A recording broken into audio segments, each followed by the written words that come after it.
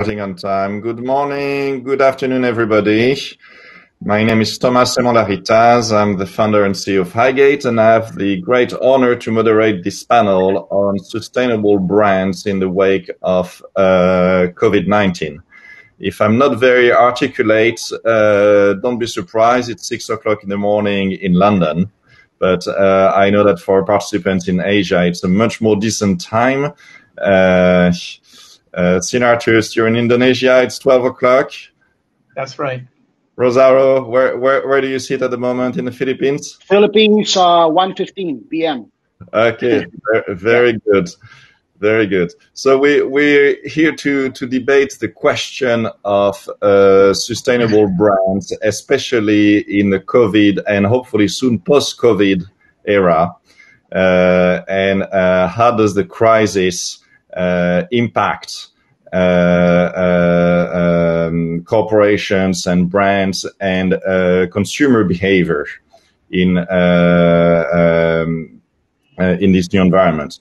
We have the pleasure to have a fantastic panel with us. Rosauro Angelo Rodriguez, you're from the Philippines. Do you want to say very quickly a word about you? Yeah. Hi to all attendees and, of course, my co-panelist and Thomas. Yeah, I'm Rosauro Angelo Rodriguez. I'm based here in the Philippines, and I basically do security. That's my field of expertise, and I founded a consulting firm that manages security, operational risk, and business continuity for our clients. Thank you. Very good, very good. Sinartus, do you want to say a word about yourself? Yes, thank you, Thomas. Hi, everyone. My name is Sinartus Sosrodjojo. I'm based here in Jakarta, Indonesia. I am now the Value Creation Advisor for Damson Capital, which is an impact investment firm based in Singapore. And yes, it's really nice to be able to spend some time with you guys and share some topics here during the crisis management of COVID-19. Yeah. So, Sinartus, I understand that you're also an entrepreneur. You started and were running your own business before selling it.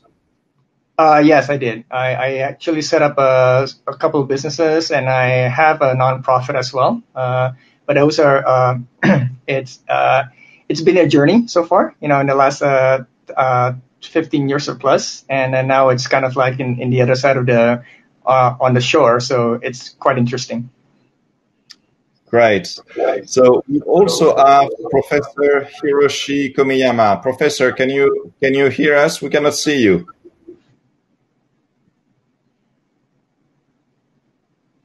Professor, are you with us? Okay, so here there seems to be a problem of connection. Professor Hiroshi Komiyama appears on my screen. No, it just disappeared. Okay. I think we'll find. If I saw that there was a nation that was advanced in terms of technology, it was Japan. So I'm sure that we'll find a way to have them on board. Oh, and here another speaker, Sonu Shivdasani. Good morning. Good afternoon. How are you? I'm very good, thank you. I'm sorry to be a little late. It was a little struggle to get on, but I'm here now. You are actually right on time because Sinartus and Rosauro just introduced themselves in less than a minute. So it's your time to say who you are for all our attendees. Very good. So, Sonu Shivdasani, I've spent, since graduating from Oxford back in 1988, I've spent most of my career building hospitality and wellness brands. Sustainability has been a key element of them. I started with a brand called Six Senses. We sold in 2012, and now we're focused on the flagship hotel within Six Senses, Soneva, and we operate hotels, spas, wellness, and our core purpose is slow life, where sustainability is at the core. I hope that's is that. That's perfect. Good. That's Thank perfect. You. And Sonu, I will immediately start with you. That's a punishment for being the last one to join. Okay. Very good. The tourism industry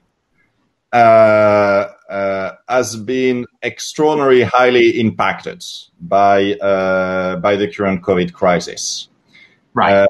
Beyond simply the crash in terms of number of tourists going on holidays and traveling, and that's people hope will come back to a certain normal after the end of the COVID crisis. Do you think that this COVID crisis has also generated, has also led to different types of practice of consumers' preference in terms of tourism? Do you think that there might be a shift, not just in the number of tourists and number of people traveling, but in the way people are going on holidays, in the way people are traveling, and whether is this should we expect a consumer preference toward more sustainable practice or not?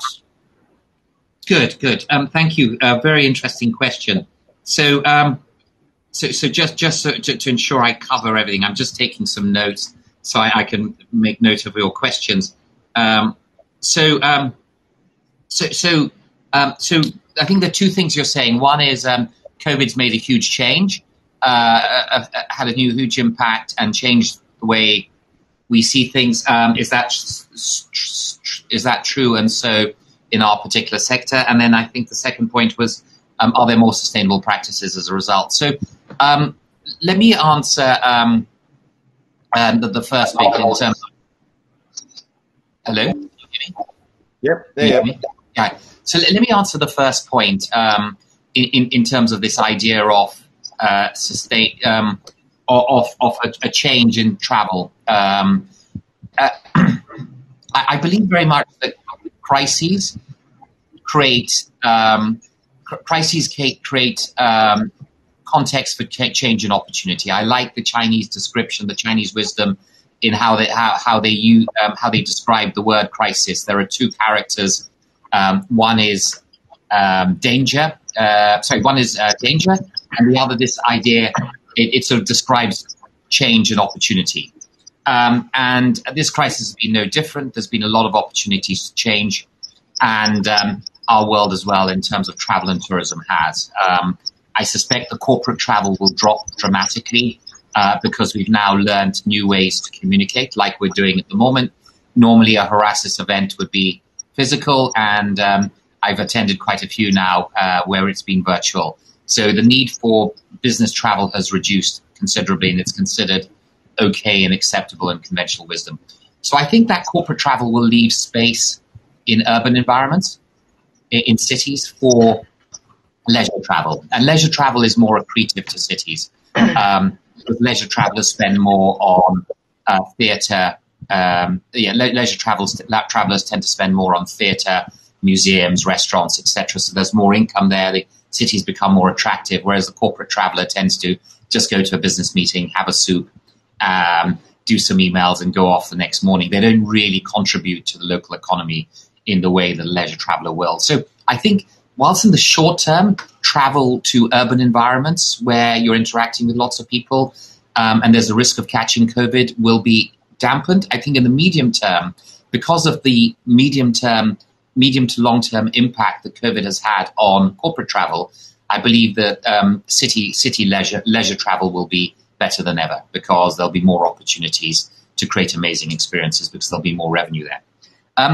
In our particular case, we operate one island, one resort. We operate these remote locations. So in our particular case, fortunately, we're seeing a big demand at the moment. And I think that demand will continue for two reasons. One is we're COVID-free, so we're testing all our guests and our hosts.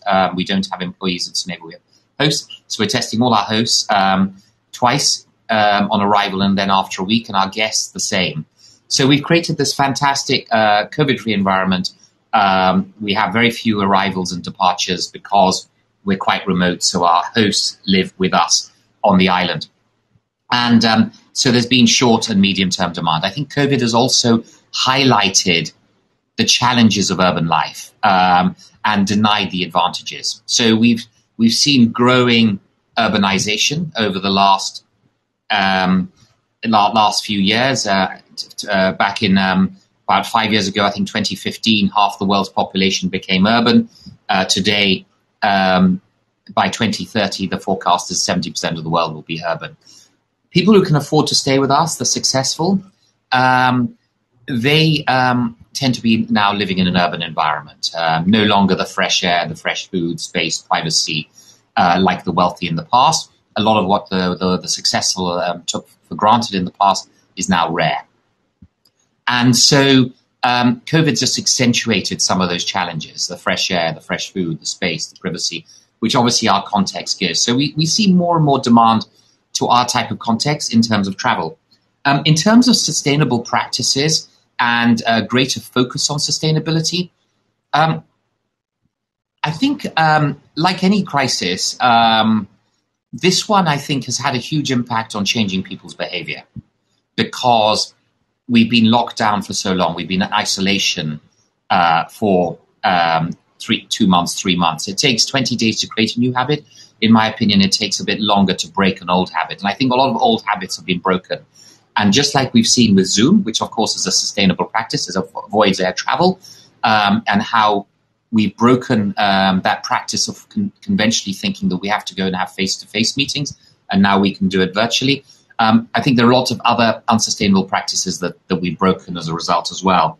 And I think also there's a sensitivity from consumers, without doubt. They're more sensitive to nature, the environment, humanity, and de facto will be more focused on sustainable or orientated brands.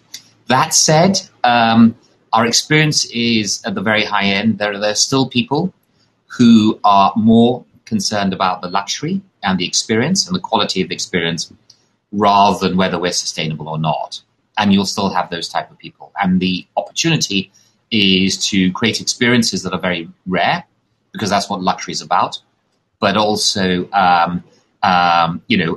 the most sustainable options. Well, you're the first executive of the tourism industry that is delivering a positive message that I've heard of over the last few weeks and months. So it's very uplifting and inspiring. Oh, thank you. This is great. Rosauro, you're in a very different type of industry. And I imagine you're in the security industry and the crisis consulting. And I understand your business also has been directly impacted by COVID. And what do you see the impact of such a crisis on security and crisis management, and what does it change on sustainable brands? Yeah. Allow me, Thomas, to give a brief backgrounder as to this event.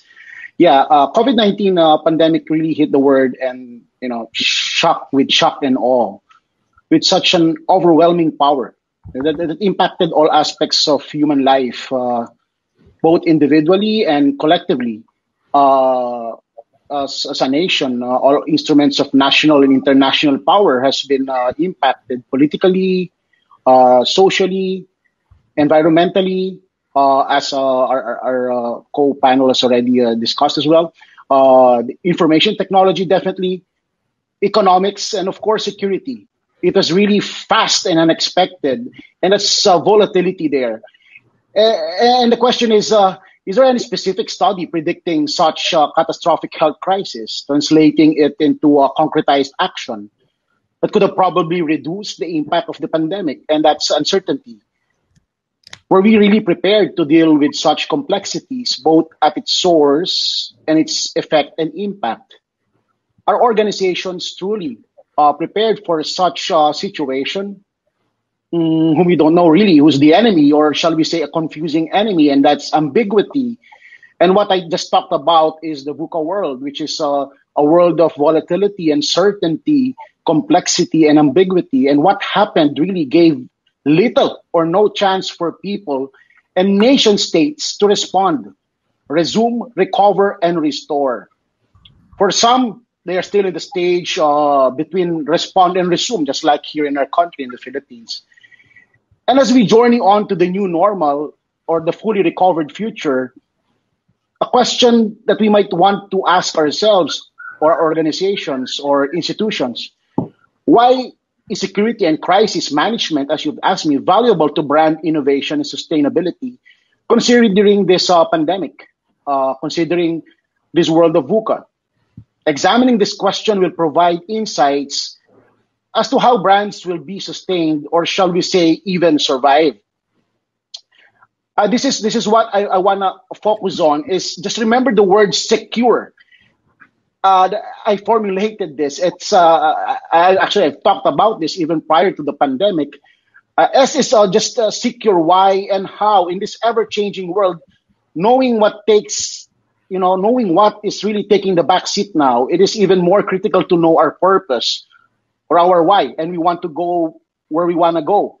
And that's our vision, both as individuals and collectively as a family, group of friends, schools and universities, corporations, even small, and medium entrepreneurs, which are all impacted by this pandemic.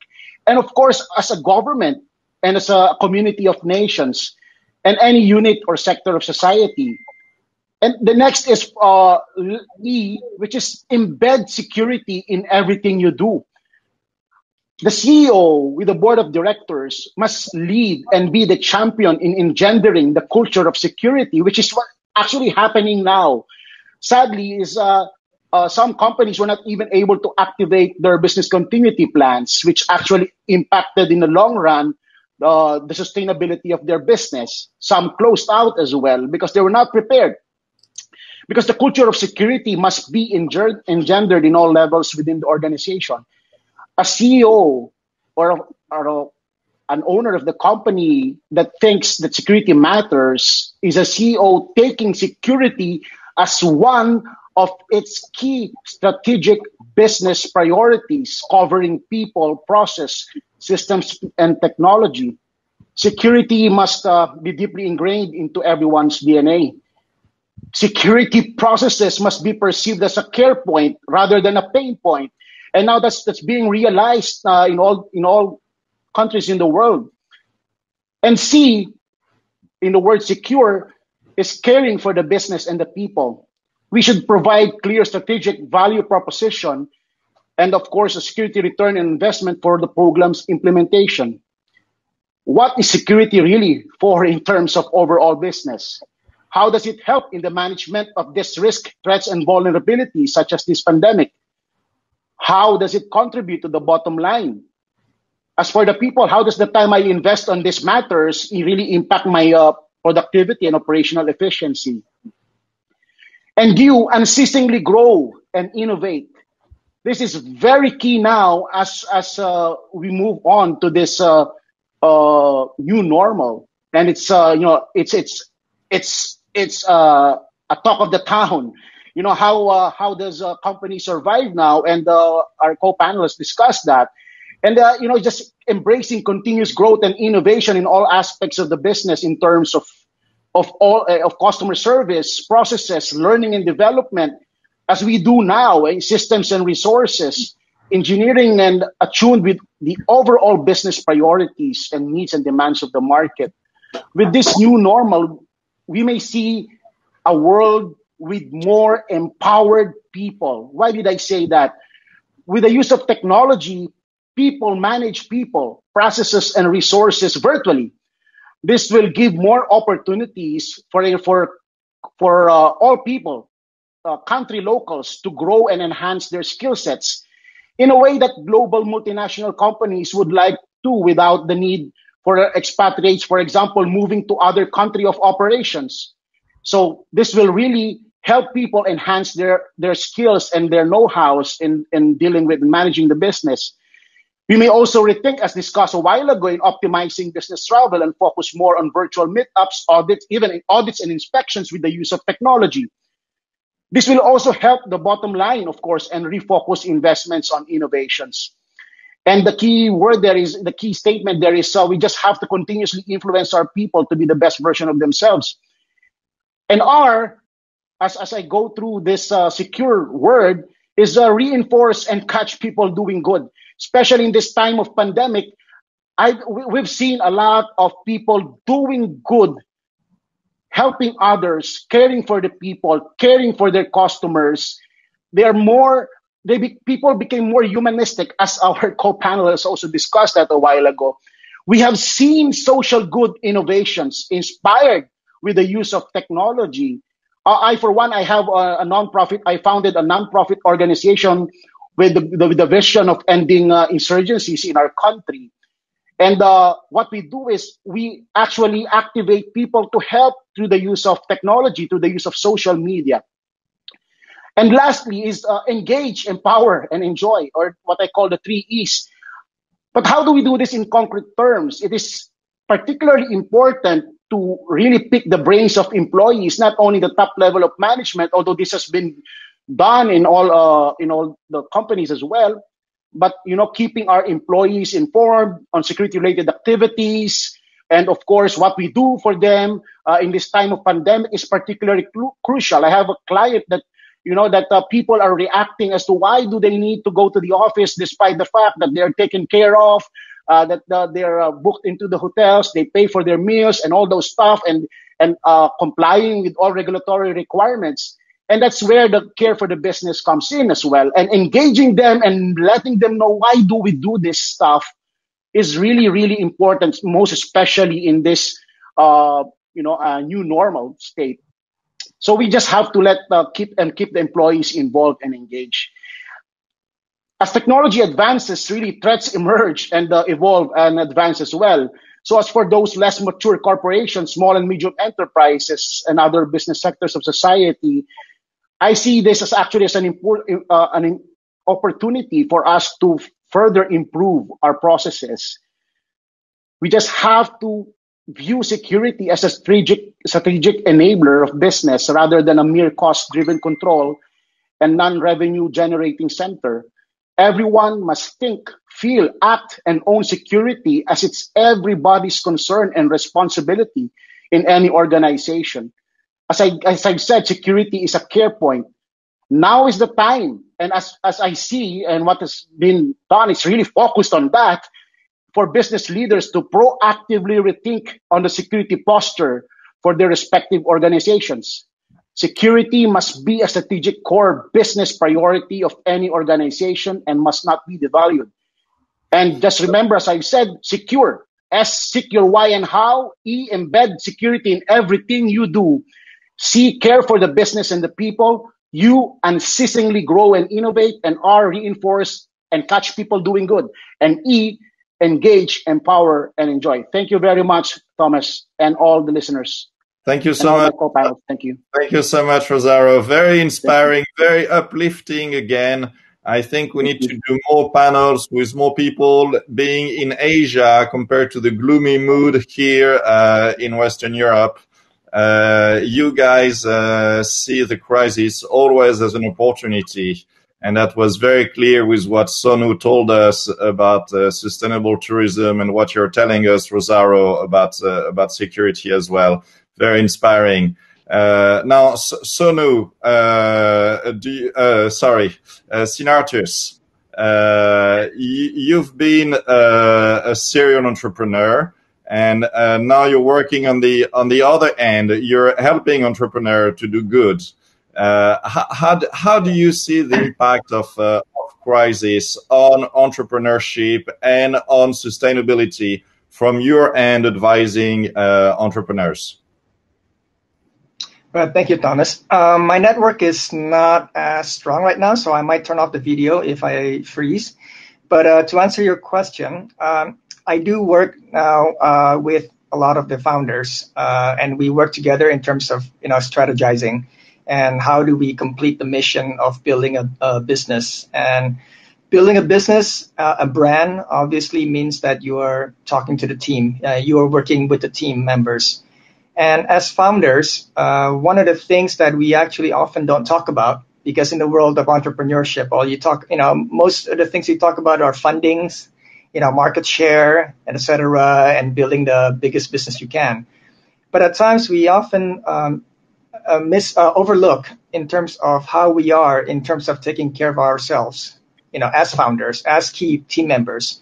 And what I'm saying about self-care is probably more than just the regular self-care that you've probably read in many articles, and people have talked about it in terms of taking care of yourself, your health, the type of food you eat, exercise, and so forth. This is called self-care in terms of kind of zoning in terms of what is really meaningful for you as founders and as team members. And in terms of self-care is one of the things that I kind of eschewed in the past. I've met someone a long time ago. We were having a discussion, and then I asked him, hey, it would be great if you can, contribute your time to do this work, and so forth. And his answer to me was, what's in it for me? And at that time, I thought that was very callous of him to say that, because what I was trying to pitch was something, honorable. So throughout my life, I had that vision that, having that kind of position of what's in it for me becomes very selfish.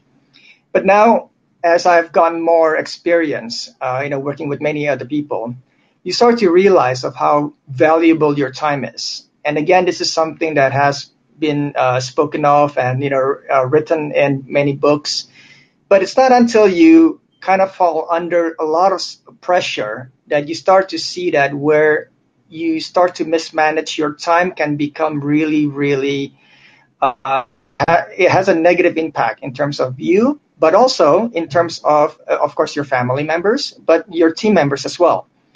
And what we try to do is in terms of at Damson is obviously the transparency. The transparency does not mean only in terms of operationals, but the transparency in terms of, okay, how do you view this and what's important for you? And how can we make this work so that it's a win-win situation?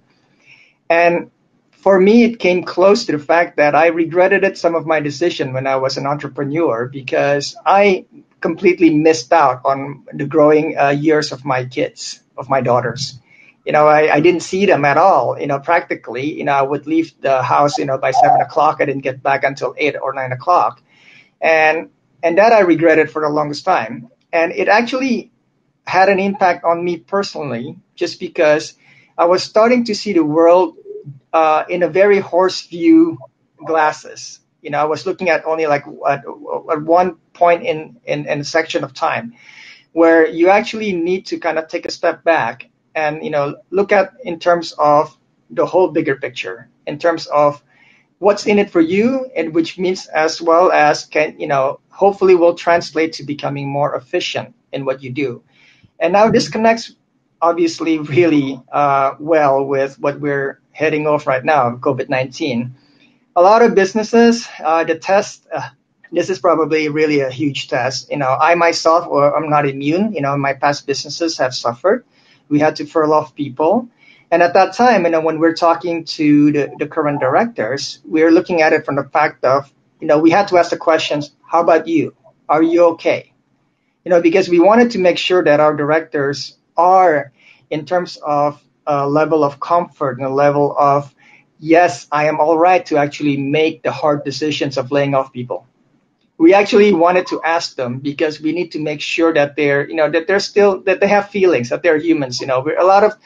The hardest part about laying off people is that, if you're a good leader, it doesn't come easy, throughout the years. It will still be hard the moment you have to do it, but you have to do it for survival now. So in terms of brands, in terms of what we're going through, just kind of getting in touch with the self-care in terms of, what's in it for you, when you do certain things, how you're taking care of yourself.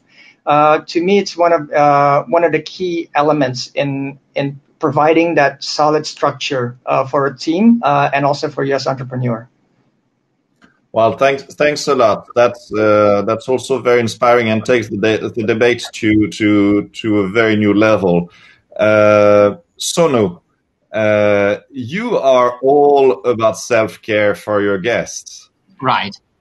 That's how does what Sinartus just told us resonate with you in your business, but also with you personally, and how do you see it relevant for the client perspective, but also for your own employee and you as a business leader? Yeah, no, good. Good point. So how does what Sinartus said in terms of the importance of spending time with yourself and managing your own time and priorities resonate with me? I sort of what Sinartus said resonates very strongly. I've gone through quite a few crises in my life, and I think what crises do is they refocus one's priorities. So I actually had a health crisis back at the end of 2018, quite a severe health crisis. And that in that particular case, it did refocus my priorities. And, this idea of purpose has always been very important for Ava and I.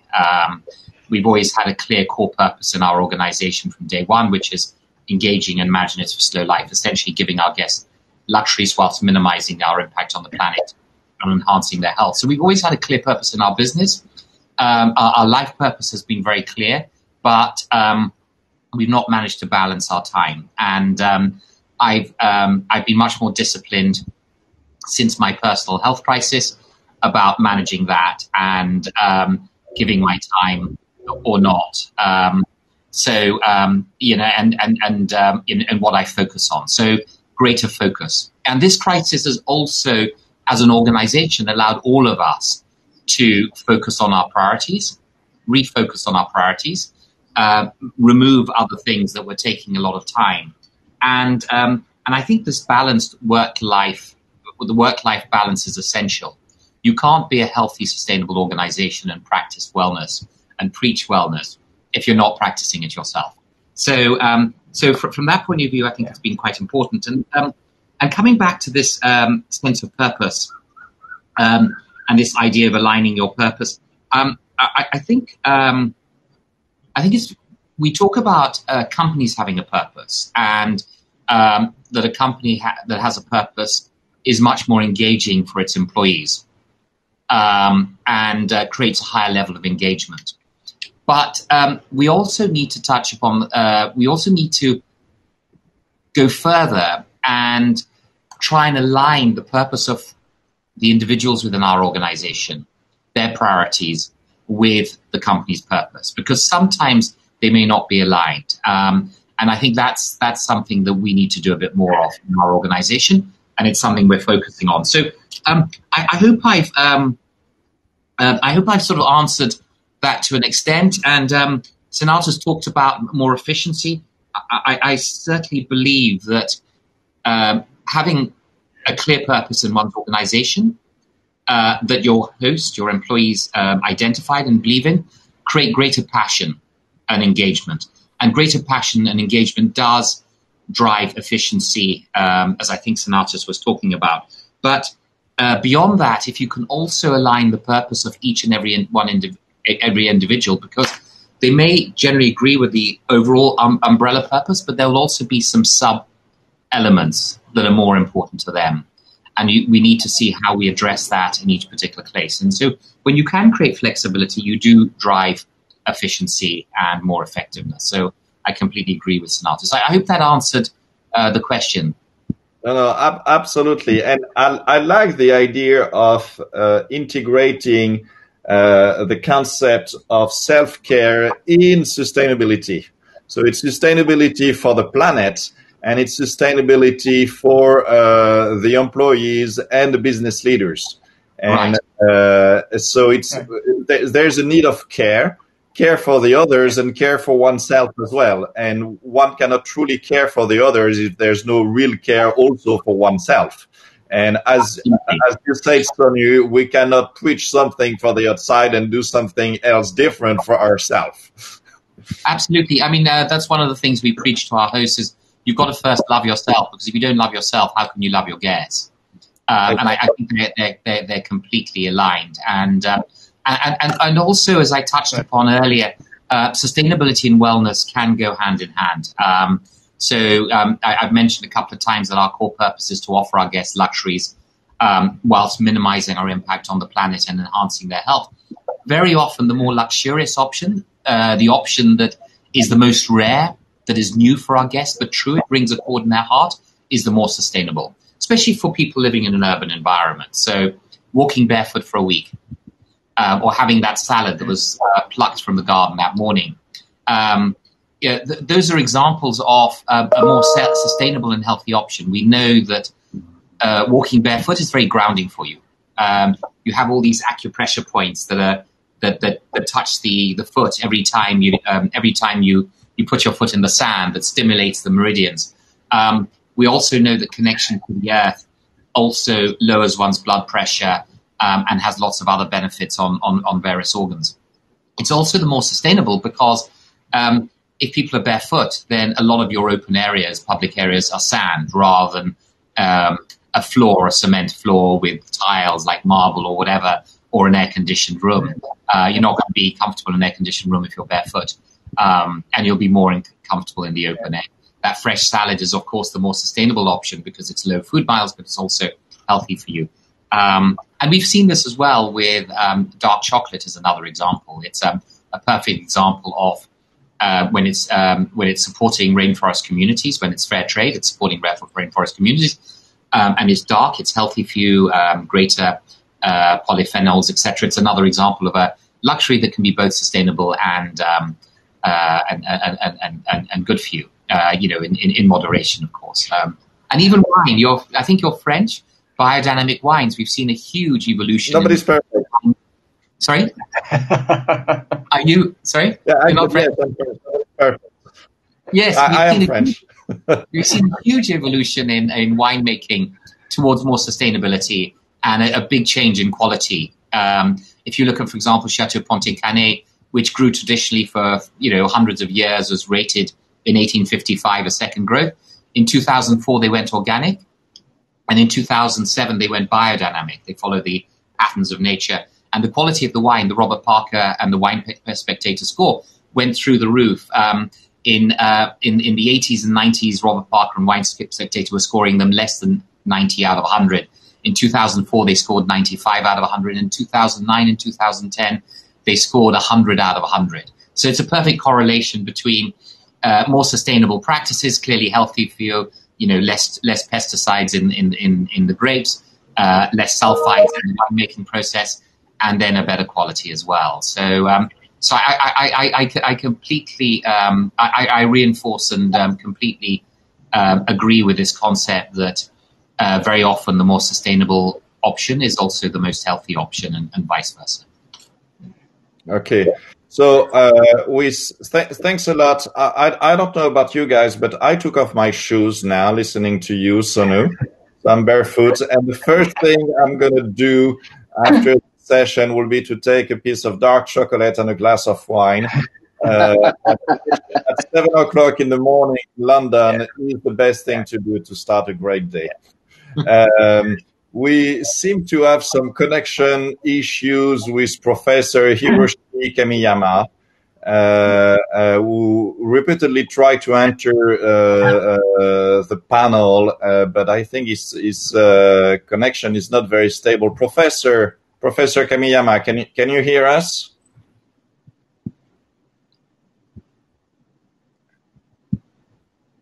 I fear not. So then let me then go to the audience, because there was a very interesting question from a participant, Jitesh Shetty, who asked the question: do market forces care about sustainability when business continuity is under unprecedented threats? Is that something that Sinartus you want to comment? You just talked about laying off people, being in a survival mode for businesses. How do you see businesses being able to take care of sustainability when their mere existence is under threat? Okay. Well, sustainable, I think it's in connection with what Sonu was saying, that businesses need to have a guidance of, your typical vision and mission and your values, your core values. And as, again, it's been talked about and it's been preached about, in terms of vision and mission, but it's something that I actually take it really wholeheartedly. It takes us quite some time, actually months, to when we do startups to actually look at in terms of what we are in terms of core values. Now, if you are kind of set forth in your vision and mission, and what's, that comes back to that question, what's in it for me and what's in it for us as an organization when we go.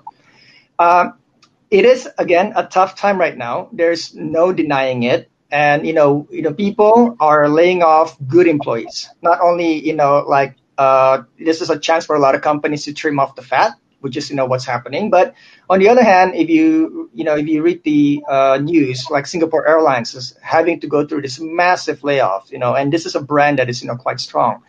But coming back to sustainability during threat, if sustainability is part of your core vision and mission, then in itself, I think automatically you are then trying to focus something else in terms of how can we weather the storm. One of the things that I'm talking about in terms of sustainability is, of course, you have to cut down costs in terms of a pandemic such as this. There's no doubt about it. You have to let go of good people. But the one thing that we, as an organization, need to actually look at, and there are now systems to do it really well, which is to survey your employees of happiness index. And that is something that if organizations do it from the very beginning, if they try as an HR, the sad thing about having an HR in a company is usually very administrative. When people think of HR as human resources, they forget the development part. Now, in development, you mean that you actually have to engage with your employees. You have to find out how their feelings. You have to find out what their needs are. So when you have this two-way talks all the time, starting from the very beginning, when you are in a pandemic such as this, the conversation becomes, of course, more real, but it also becomes more transparent, where people understand that, we as an organization have to do certain things that may not be in their benefits if they fall in within that group. Now, sustainability in terms of the business-wise, in terms of the products, I think people are starting to see what the world has become. I mean, you talk about climate change, you talk about certain things, like Sonu is, having this wonderful, it sounds like a wonderful retreat place where people can, look at in terms of caring for themselves. That in itself is already a market that's still growing. I think it's harder to lie to people in the younger generations now. You can no longer put forth the kind of advertising as before. So people are exploring within themselves. They're looking at, what are the things that are available for me to invest to, one, care for myself, or two, to find an adventure, to find that experience. So if you are in a company that falls within having a product that is in line with what the market wants, which I believe now people actually want something of an adventure, they're spending less, but they're spending more in experiences. But on the other hand, you actually have to look at it from the sustainability of your team and listening to your employees in the very beginning and, try to have that transparent, that engaging conversation will help you to weather out the storm during a pandemic such as this. Fantastic. Can I just add something here, if you don't mind? So I've quite often found that the more ecological option is the more economical as well. So, for example, here in the Maldives, even with the dramatic drop in oil prices and energy costs from diesel generators as a result of the collapse of North Sea oil, it's still more expensive to generate your energy from a diesel generator rather than solar. But solar is not very well established here in the Maldives because of this this apathy in changing. We're so used to the status quo, we very often don't want to change. So I think quite often the more sustainable solution is the option to reduce costs as well.